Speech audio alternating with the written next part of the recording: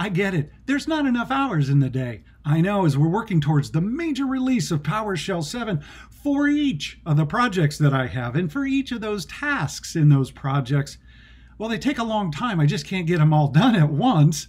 I know I say I'm a multitasking kind of guy, but at the end of the day, I'm a single-threaded dude, and I just don't have it at my single core to get more work done. If only there were two of me. Because two is always better than one.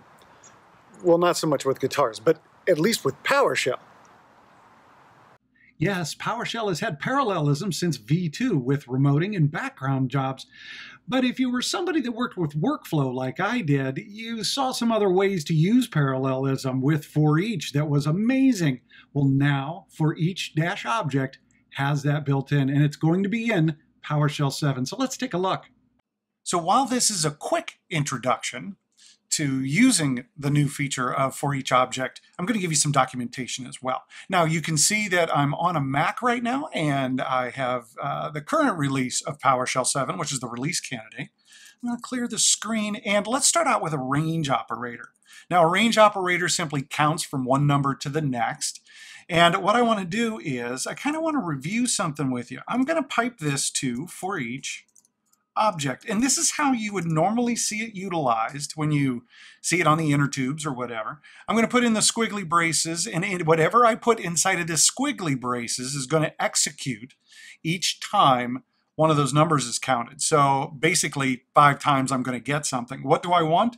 I'm going to put $_ and this means I'm going to get the current object coming across the pipeline, which will get displayed, which will again be those numbers. Now the reason that I just showed this to you was because we're missing something here in front of this squiggly brace. What we're missing is the parameter that goes here. Normally there's a parameter, and because you're not accustomed to seeing it most of the time, the new feature can sometimes get hidden. The parameter that goes in front of that code block is called -process. And when you run that, you get exactly what we have been getting, what you expect. The new feature to have for each object do parallelism is to switch -process to parallel. Don't try to add it to the end. That's not what the goal is. It won't work that way. And that's what a lot of people initially started trying. So it's parallel. And now you have the new feature, and the new feature will now kick in and work. In other words, for each object will now run in parallel. Now, you're not seeing a visual difference between -process and -parallel now, and that's because I want to give you a little bit of a warning.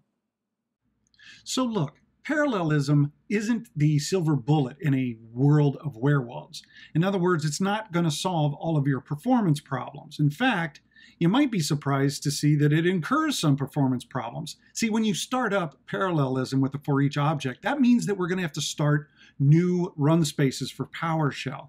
That means more memory, more processing. In other words, the setup costs us resources. Well, if you're just doing like a DIR of your root drive, you're not going to need all of this parallelism startup in order to get the results that you want.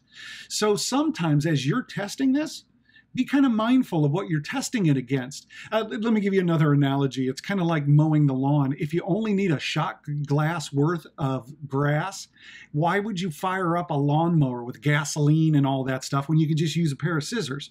So when you use the parallelism switch, if you're on a VM with only a single core, well, you're probably not going to get the results that you want. If you're doing something very light on the file system, you're not going to get the results that you want. Tell you what, though, let me give you a couple of demonstrations, both on Linux and on Windows, where this might be a little bit more realistic for you. So now I have VS Code up, and rather than try to hand type all of this in, here's what I'd like to do is show you an example of something where parallelism does pay off, and that's when you're doing local large file moves. And in this case, I'm going to copy a bunch of VMs. The first thing I'm going to do is I'm going to start this, and then I'll explain what I'm doing in the code. Let me go ahead and press F8 and get this loaded. And I'm going to go down here and clear the screen and start this function, which I just called test copy. So it'll start running. Now let's take a look at the code. What I'm going to do is I'm going to use measure command so that we get some time, how long it took at the end of this. So inside of measure command expression, I've got my range operator. I'm going to do this 5 times, and I've got a for each, and instead of process, I've got parallel. Now, what am I doing? I'm going to create some folders, actually 5 folders, because I've used $_ in the name of the folder, and I'm going to copy a bunch of virtual machines from one location to those 5 different locations in this case. Now, I'm actually copying about 6 or 7 virtual machines, so that's a pretty good large file copy.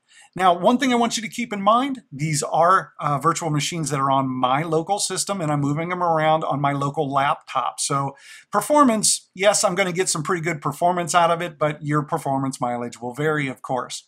So when this completes, I should get a time down here of how long it took. Oh, it just popped up. So about 58 seconds to move all of those large files. I need to tell you that in tests that I've done where I've run this with -process up here, it's taken over a few minutes. So it like 3 minutes right around that time.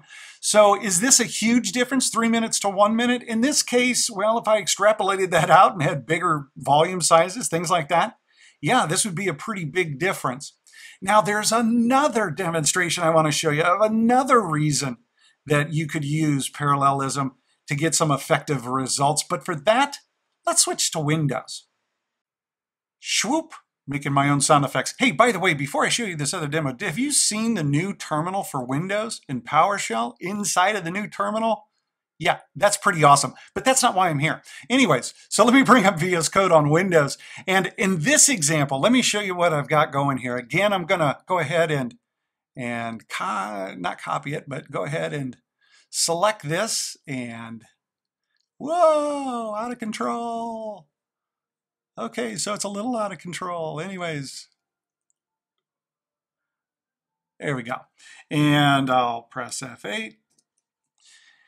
So let me show you what I'm doing here as I get this guy started. Again, we're going to do pretty much the same thing, only in this case, another great example of when to use the parallelism on for each might also be when you're doing some log analysis. In this case, I'm looking at, well, my local Windows logs, and I've got several of the logs selected up here, and I'm going to splat this log list in just a second. So if you take a look, I've got the system applications, some PowerShell logs, and again, I'm going to use the same structure I did before. I'm going to measure this so you get an idea of the time.